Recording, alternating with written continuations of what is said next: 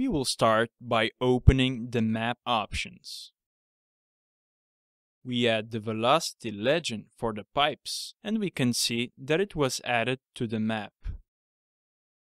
Once we clicked on the animation simulation, we can see how the pipes change in color as the velocity of the water changes. We pause the simulation, and with the right button, we edit the simulation.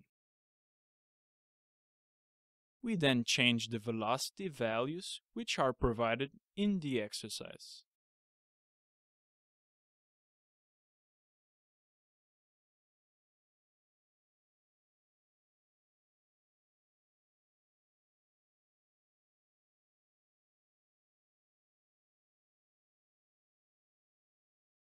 We add the initial time and we return to check the simulation again.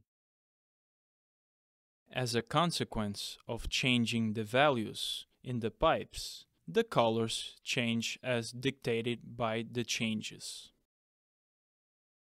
To finish, we stop the simulation.